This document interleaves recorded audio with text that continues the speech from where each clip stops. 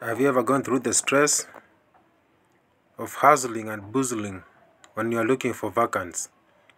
You move all around, street by street, looking for a house. So in this channel, we have made the work easy.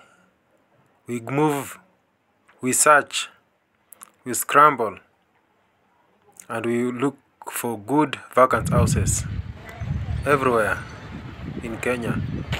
So today, I'm in part of Tassia, and this is the vacant rooms that I'm bringing to you.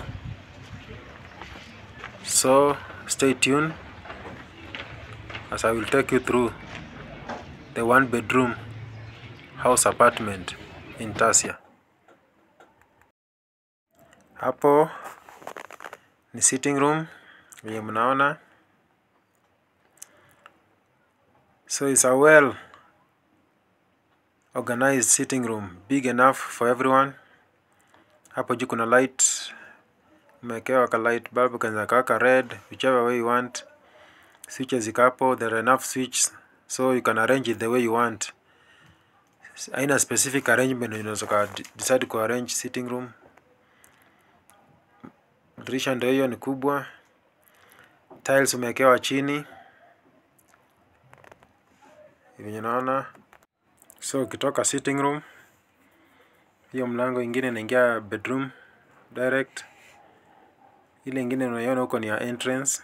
So here is a sitting room. Hapo kando kuna bedroom. Ukiingia ndani ya bedroom, kuna wardrobe venye unaona. A very big wardrobe. Inaweza katosha manguo ya familia mzima. So unaweza kuhamisha hapo manguo zako. Hapo kuna kioo kwa wardrobe yenyewe. So you don't need a wardrobe. Ile portable. You just come here, there's a wardrobe here already.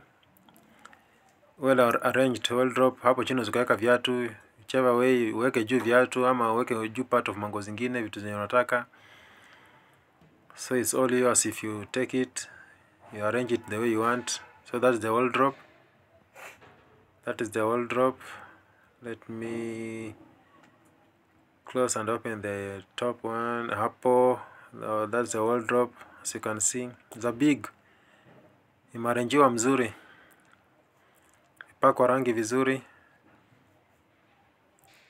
So that is the bedroom. That is the bedroom. So hiyo ndio bedroom. Ukitoka kwa bedroom, uende straight hivyo, upige kona, hapo kuna corridor. That is the kitchen now. A well spacious kitchen. Unaona hapo kuna switches. Ndio hiyo sink ya kitchen hapo. A big sink with a wall. Unaweza arrange vitu zako hapo vizuri. Hapo pia iko na wardrobe juu yake. Unaweza arrange hapo vitu zako, nyanya, nini na kadhalika. Kuna hapo kakabati kadogo pia hapo tu juu. So there we have, so kabati ni kubwa ya wardrobe hapo juu ya kitchen. Unapanga vitu vyako. The spacious kitchen yenyewe ni kubwa pia, si ati ni ndogo umewekewa. The big one. Yeah. That's how it is. Wardrobe umewekewa hapo vizuri. Dirisha ndio hiyo ni ya kitchen hapo. Sink ndio hiyo, iko na maji full time. Chini yake pia kuna hapo unaweza kuarrange viweke vitu zako. So draw ni mingi unaweza kuweka vitu zako. There's so many, unaona kwa kitchen. Unaweza kuweka gesi hapo, mitungi.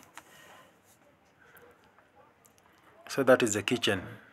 Hiyo ndo ignore the ndo achana nayo, ilikuwa imewekwa hapo na yakona paka rangi. So water iko ya kutosha. Fanya usafi wako hapo kwa sink. So that is the kitchen in a 1-bedroom apartment. So after kitchen, then I will take you to, so kutoka kitchen na wapeleka kwa bathroom. Bathroom ndio hiyo, kuna kioo hapo juu. Choo ni ya kuflush, hapo kuna shower. Unaweka on hapo. Soap yako unaweka hapo. Kioo ndio hiyo, after shower you can see yourself. Another sink ya kunawa mkono ndio hiyo hapo hivyo pia. Ndani ya choo, ndani ya bathroom. So stay tuned, subscribe.